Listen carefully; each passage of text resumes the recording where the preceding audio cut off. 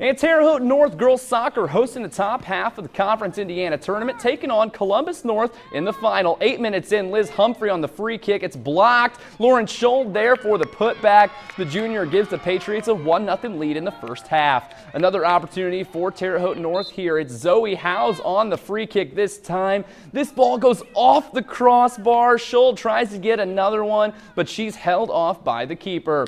Later in the game, Columbus North desperate to score. Megan Benefiel there to make the stop. She pitches a shutout. North holds on to win the Conference Indiana tournament 1-0. It's their second league title in a row.